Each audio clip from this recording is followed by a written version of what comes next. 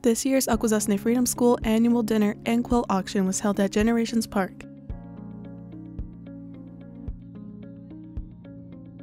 This event has been held for decades to help support the school's operating costs and infrastructure. The community of Akwesasne is amazing for all fundraisers. Anytime we need help, our people come together and we really lift each other up, and the community has been supporting the Freedom School for 45 years now. We're a parent-led school.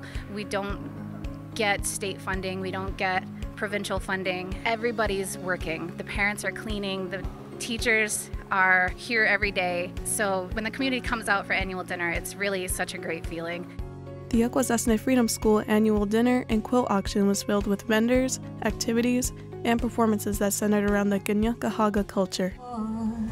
Oh my Duda, all I want is to speak my language with you. I know you get frustrated, 'cause I don't know what you say. Sergeant provided updates on the Akwesasne Freedom School's new building and its status of completion.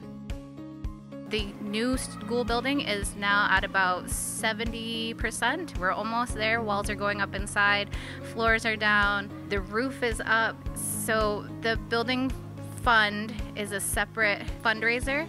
We'll have a table set up if people want to come and give donations. On my program's website, foafs.org, we have a donation page. Please send money. We're still short of our goal. We're so close. We're trying to get in there by the end of September. Our students have been waiting for a new building. It makes me emotional. Our students have been waiting for a new building for 40 years.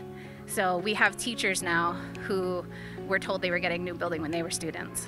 So it's so close. It's happening.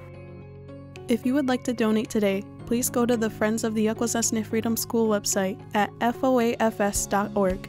Yawant Goa.